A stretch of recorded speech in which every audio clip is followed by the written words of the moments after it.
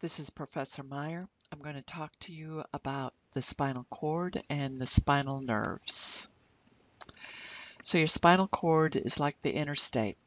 So you're sending information up to the brain and getting information back down from the brain. When you are studying this particular chapter, remember to go over lab material as well, especially over the spinal cord and spinal nerves. Your expected learning outcomes is your guideline. So again, we are not going over 100% in this chapter. So make sure that you take a look at these learning outcomes. Let's look at the functions of the spinal cord. So one of the primary ones is conduction. So you're sending information up and down the spinal cord. This is going to be white matter. So this is myelinated axons, and it is for speed. The ascending tracts are carrying information about your sensations, and they're going up to your brain. Descending tracts are carrying motor information, and they're primarily going to your skeletal muscles. Another primary function of the spinal cord is integration. So you put in information from different sources, and your spinal cord can actually make a decision on what it should do. This is going to be the gray matter of your spinal cord. Some other functions of the spinal cord would be locomotion. So basically, it's coordinating repetitive motions for walking. You need your brain for starting to walk and adjustments to walking, but the actual sequence of movements, you only need your spinal cord. And then finally, your spinal cord is used for reflexes. This is going to be very important for your posture, for coordination, for protecting the body. And we also use those to help diagnose in certain disorders. So let's start looking at the anatomy. So this is a cylinder, comes from the brain stem. So the lowest part of or the most inferior part of your brain stem is the medulla. Goes through the foramen magnum of the occipital bone, and it goes only down to L1 and L2. So it doesn't extend all the way down through your sacrum to the tailbone. The growth of your spinal cord stops around age 5, even though the vertebra may continue growing. You have 31 pairs of spinal nerves from the spinal cord. So if we looked at your spinal cord, it ends approximately here. And then what continues down are going to be the dorsal and ventral roots of the lowermost part of your spinal cord. Your spinal cord is covered with the meninges. These are 3 connective tissue membranes that are both around the brain and the spinal cord. So from the most superficial, you have the dura mater, the arachnoid, and usually the dura and the arachnoid are back to back. And then the pia mater is actually on the spinal cord. The space above the meninges is the epidural space, and oftentimes this is where you can put injections of anesthesia. There is no epidural space around your brain. It's only around your spinal cord. In the subarachnoid space, you're going to have cerebral spinal fluid.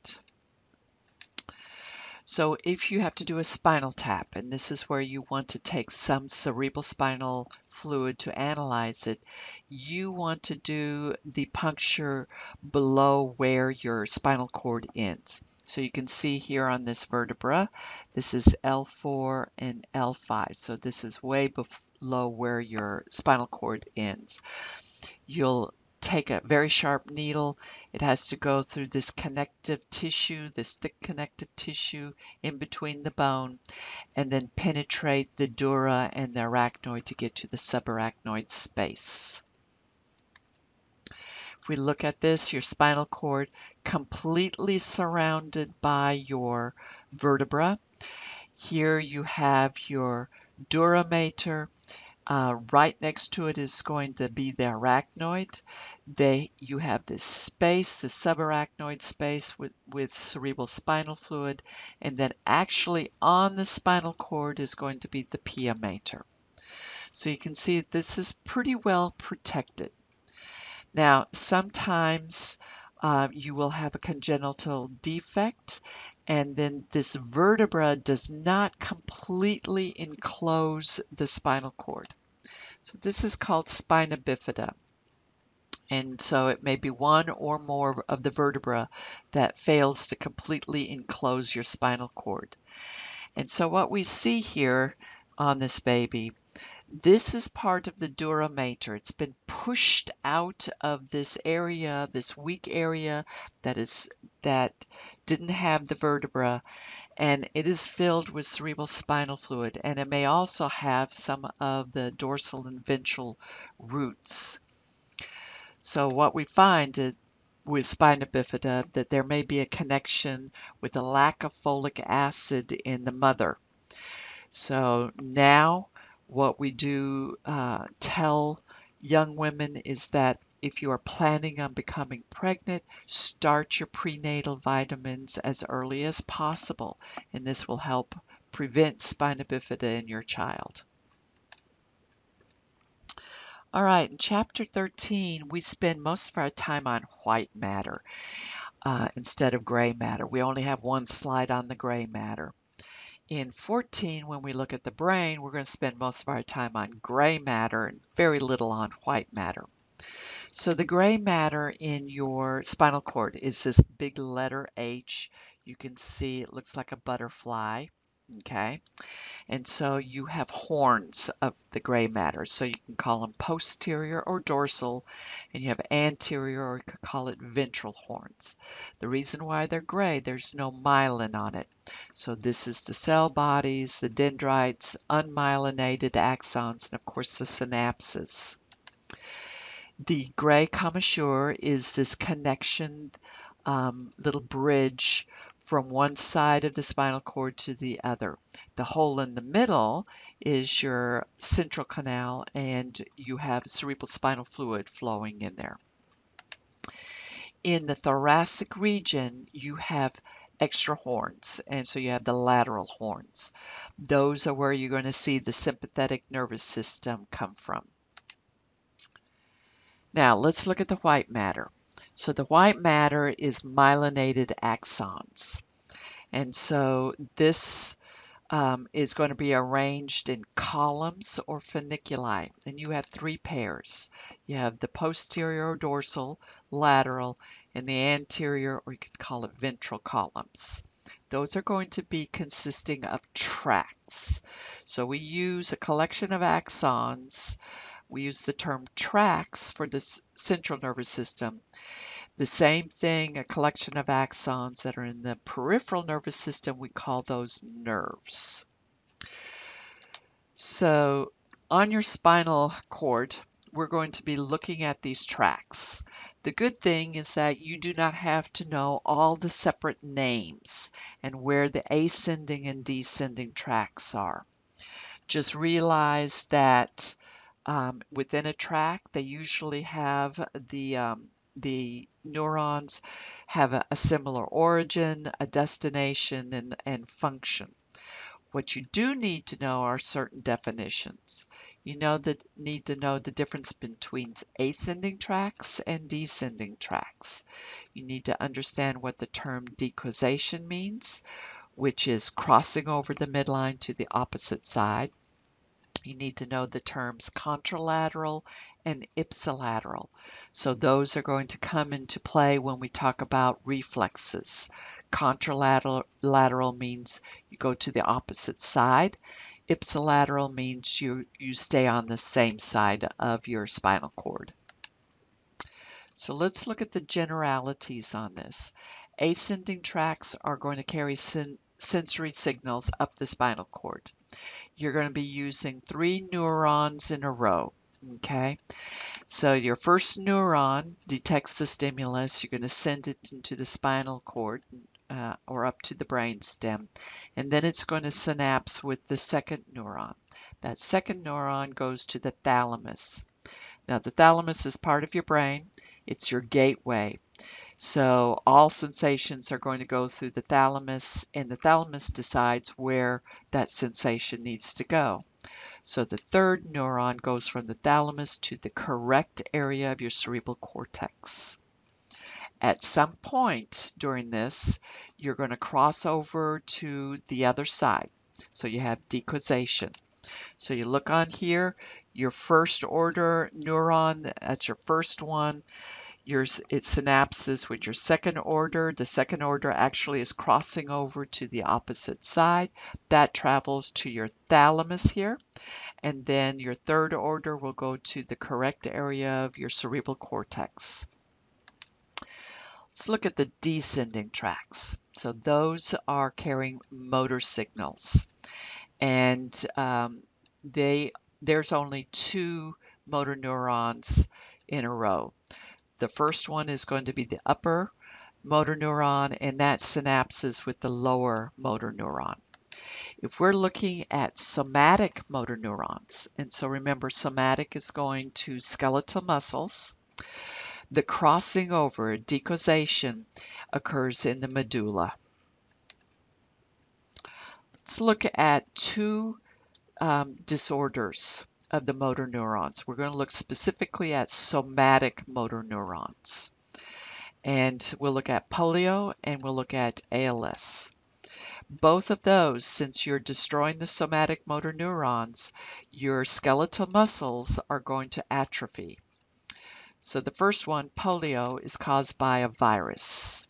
This was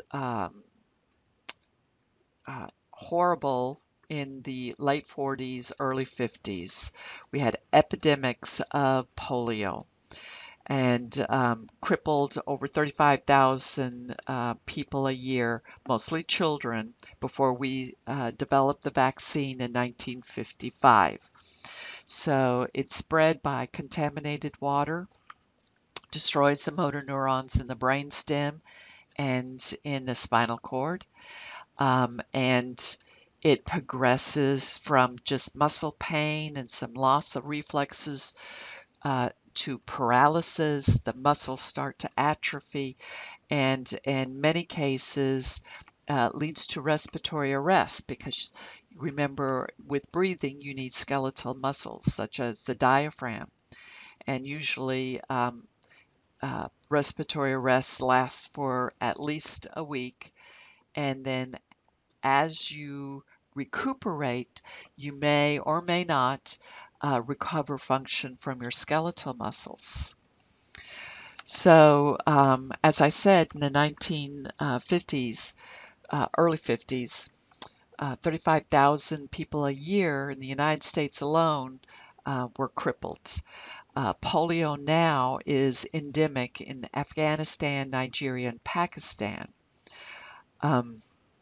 The reason why we're talking about polio is that even though we have a vaccine for it, we are now seeing a brand new virus that is very much like polio that is affecting children.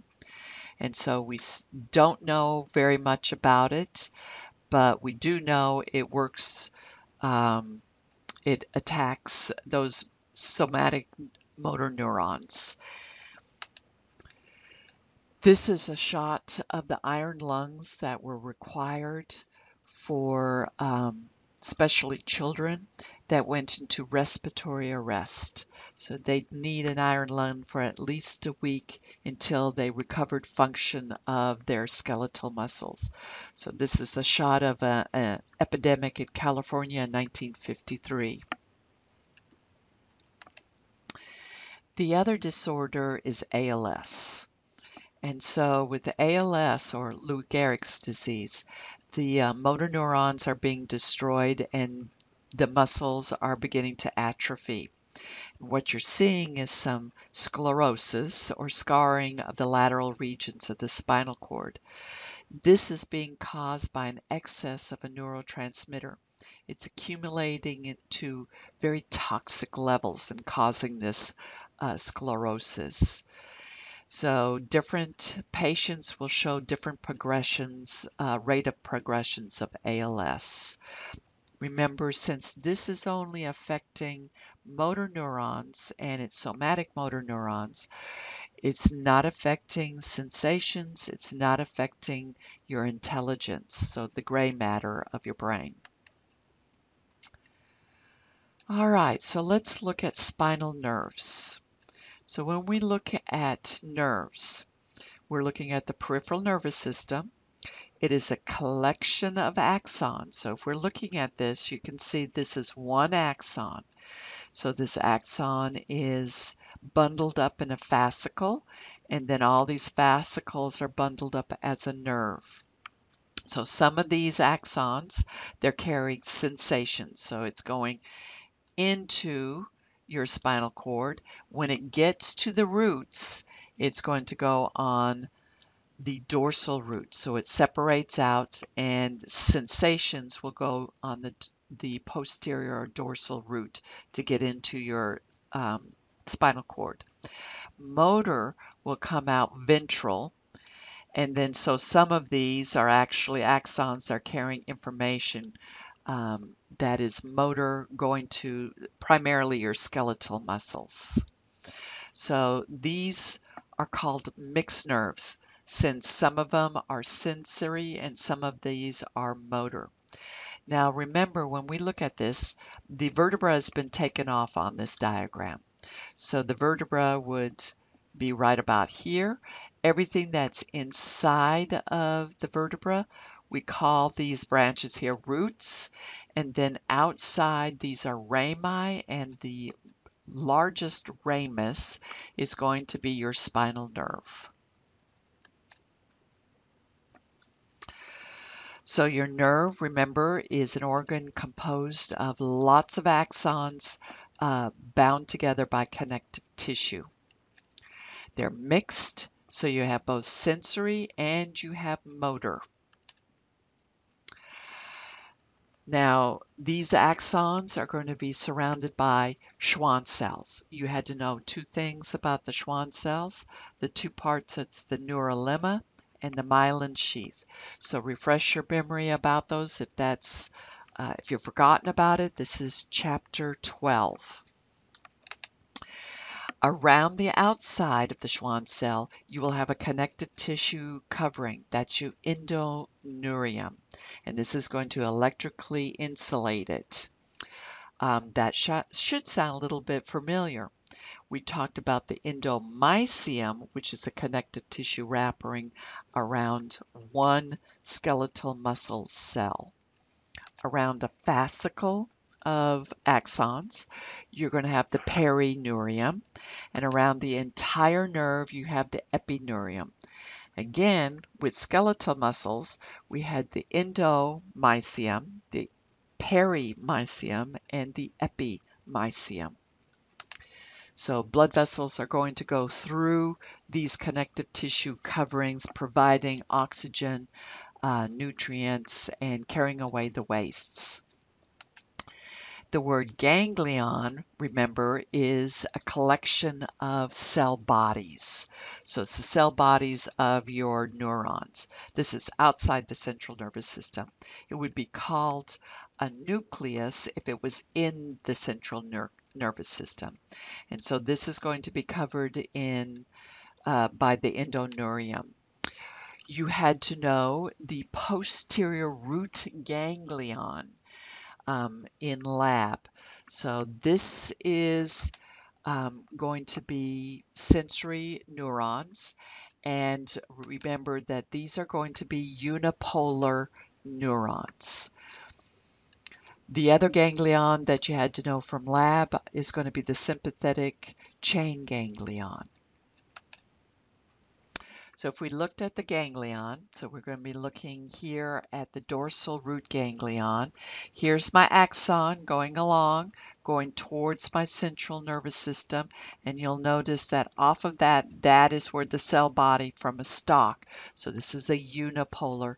So you have this whole collection of those cell bodies in this ganglion. On the anterior root or ventral root, this is motor. So these are axons going in the opposite direction. The cell body and dendrites of those are going to be here in the gray matter of your spinal cord. Your spinal nerves, you got 31 pairs, and they're all mixed nerves. So that means you have motor and sensory. So you have 8 cervical spinal nerves. Remember, you only have 7 cervical vertebrae.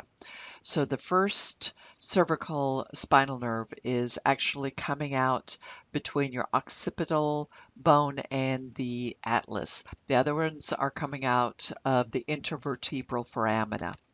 You have 12 thoracic, 5 lumbar, 5 sacral, and then 1 for the coccyx. Each spinal nerve is formed from 2 roots. Remember, the roots are inside of the vertebra. And so the posterior root is only carrying sensory information. And then the ganglion, those are going to be the cell bodies or the somas of the sensory neurons. So they're going to enter the posterior horn of the cord. That's where it synapses. The ventral root is motor, so they're coming out.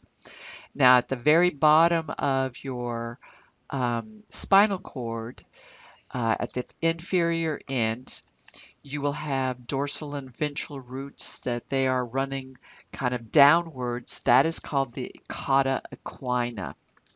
So literally it means horse's tail.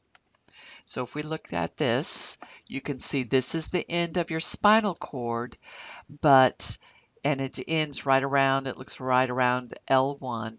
So these are dorsal and ventral roots that are going downwards, and then they go out, forming your L1, L2, L3, L4, going down through the sacral as well.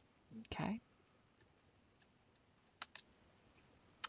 Another view of the same thing, the cauda equina. Outside of the vertebra, then the nerve is going to divide into rami. Ramus is singular, rami is plural. So the biggest branch is the anterior or the ventral ramus. And so in the thoracic, this is your intercostal nerves. The other regions, they're going to make the plexus that you learned in lab. You're going to have a small branch, a posterior ramus, and that's going to go backwards. That's going to go towards the muscles and the joints in the region of your spine and your skin on your back. You have in the thoracic region the rami communicantis, and so this is going to have the sympathetic nerve fibers. There's actually a small branch that also will come back, meningeal branch that re-enters and goes to the meninges. So looking at this, remember these all on the outside are going to be rami, okay? Inside, these are going to be roots. And so you have the posterior going to the back, you have the anterior, this is the one that will make the plexus, or if you're in the thoracic region, the intercostal nerves. You have the rami communicantis with the sympathetic ganglion. Again, looking at the same thing, coming out of your vertebra, here is the communicating rami communicantis. The largest ramus here is going to be the ventral, the one going towards the back. This is going to be the posterior ramus. Same thing here. All right, so chickenpox, which is very common childhood disease caused by a virus, that virus stays with you. So it is hiding in the posterior root ganglion. And so usually it's kept in check by your immune system.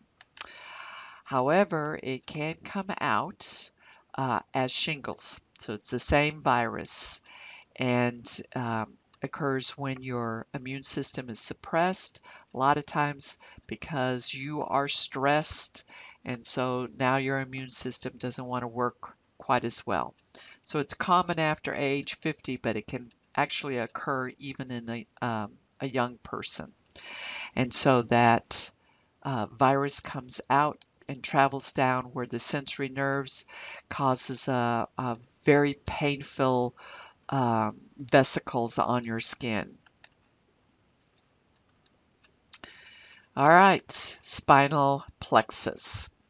So your nerve plexus. You have 5 nerve plexes. The 4 major ones are what you have to know for lab. You have the cervical plexus, the brachial plexus. Remember, in the thoracic region, there is no plexus.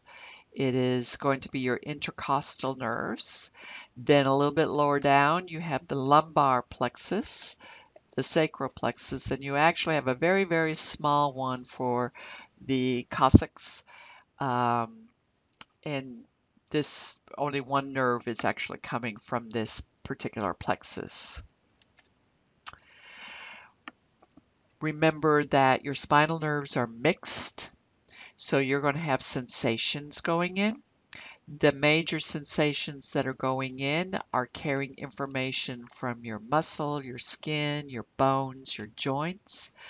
When we look at the word proprioception, this is information about your body position and what kind of movements you're making. So this is really important, especially to maintain your balance and to coordinate your movements. The motor function is usually going to your skeletal muscle. That's the major motor function with these nerve plexes. So let's start with the cervical plexus, and this is supplying mostly your muscles in your shoulder and your neck. The only nerve you need to know from the cervical plexus is the phrenic nerve to the diaphragm. Irritation of that phrenic nerve is what causes hiccups. They have found that in children that hiccups can actually stimulate brain waves. Haven't found that any kind of use in an adult. If you damage the cord above C3, you do not have any kind of connection to the phrenic nerves, and so it causes respiratory arrest. But at C3, C4, and C5, you have a connection going down to the phrenic nerve. And so you are still able to breathe on your own.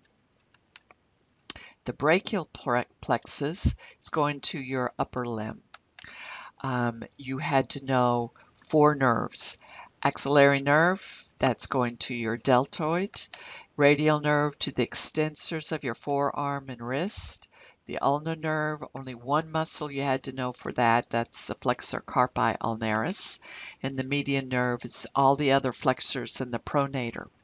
So remember on this, it is not only it's not just memorizing which muscle, you should also refresh your memory what kind of movements that these nerves are initiating. Your lumbar plexus, you have 2 nerves to know. The femoral nerve is to the anterior thigh. So this is where the quadriceps.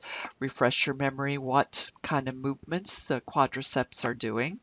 And then the obturator nerve is to the medial thigh. You had the 3 muscles there for the adduction of your thighs, of your legs.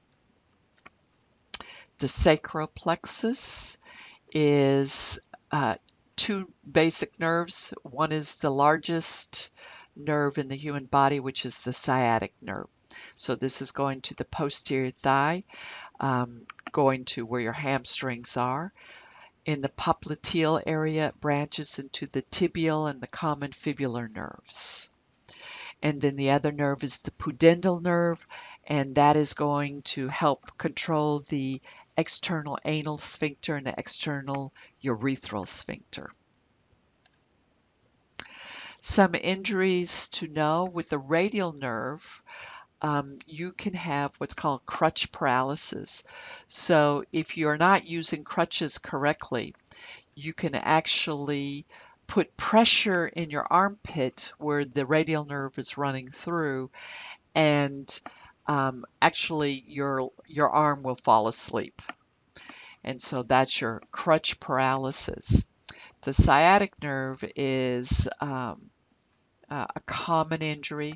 Sciatica is that inflammation of the sciatic nerve, very sharp pain going down your leg and maybe up your back as well. Most of those are caused by a herniated disc or osteoporosis. All right, so let's look at somatic reflexes. So these are going to be involuntary, and they can be um, somatic, or they can be visceral, okay, these reflexes. So all reflexes have um, certain characteristics. So reflexes, they require stimulation. So they're not spontaneous. You've got to actually stimulate it to get a reaction. They tend to be very quick. Okay, so they have very, very few neurons. Reflexes are involuntary. Even if you're looking at skeletal muscles, it's still the reflex is involuntary. And then they should work pretty much the same way every time, which is why we can use reflexes to help with diagnosis with certain disorders. So when we look at reflexes, somatic reflexes are with the skeletal muscles. Autonomic reflexes are going to be using glands and looking at heart muscle and smooth muscle. So your somatic reflex arc, your pathway, start out with the receptors, go on sensory nerve fibers, go into an integrating center. So we're looking at gray matter here, come out motor and goes to the effectors. And in this case, our effectors, since we're looking at somatic, we're looking at skeletal muscles. So this is looking at a reflex, a typical reflex. And this one happens to be a stretch reflex. So this is where muscles, when they're stretched, they kind of fight back and they contract. And this helps with stabilizing joints and balancing tension in your extensors and flexors. So your most probably famous one that most people have heard of is the knee jerk or patellar reflex. It is very, very quick. There's only one synapse in this. So you have a sensory neuron and you have a motor neuron, and that's it. And so they synapse in gray matter.